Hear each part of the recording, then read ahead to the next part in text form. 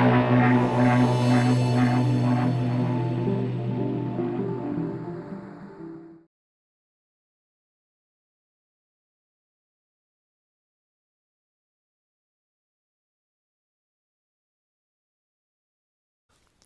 in this video I'm going to show you how you can format a USB flash drive or a SD card using Windows 10. Now the process for this is fairly simple. So first thing you need to do is find the file explorer. In most cases it's usually located down here on the bottom toolbar. You can see it here, it's kind of like a blue and beige color. Click that to open. If for example you can't find it down here, you should find it through the main menu, so click in the bottom left hand corner. Then scroll down through the menu until you come to the letter W.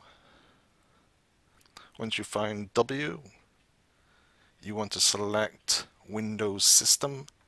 Click that. Then you can see File Explorer here, so then open that. So once File Explorer is open, you want to pay attention to the left hand side with all these options down here. So now you've got your USB flash drive or your SD card on hand. Plug it into your PC and you should see it appear on the menu, so I'm plugging it in now. Bear in mind, sometimes when you plug in your USB stick, you might get an option which pops up telling you to open it. In my case it's not, because I haven't got my PC set up that way. So once it's plugged in, you can now see it down here, USB PC. It usually always has the letter F down here. For example, I'm going to plug in a SD card and it should come up as well. As you can see, this is the SD card has come up as well. It's this one here, USB drive. So I'm just going to take that out for now. You can see it's now disappeared. So once your USB flash drive or your SD card appears on in the left hand side menu, all you need to do is right click on it. Once you right click, a small menu will come up, and then you can choose format here. So once format comes up, now bear in mind, when you format a USB flash drive or an SD card, it will wipe all the data completely.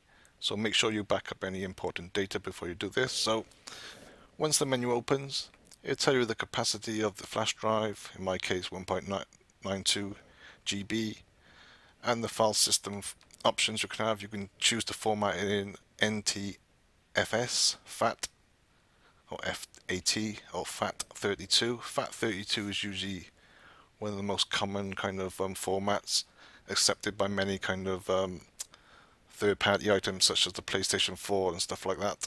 If you're just using it for your PC, you know, NTFS will be good, but choose FAT32 if you're not sure.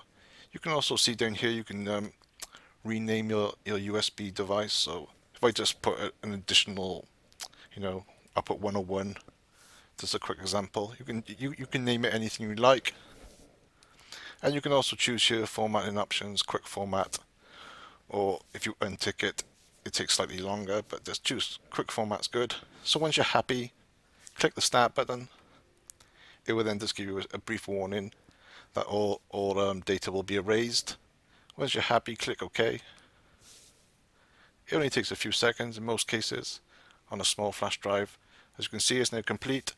Click OK. I can then close that. You can now see on the bottom in the left hand side menu, it's now recording as USB PC 101, which I just renamed it.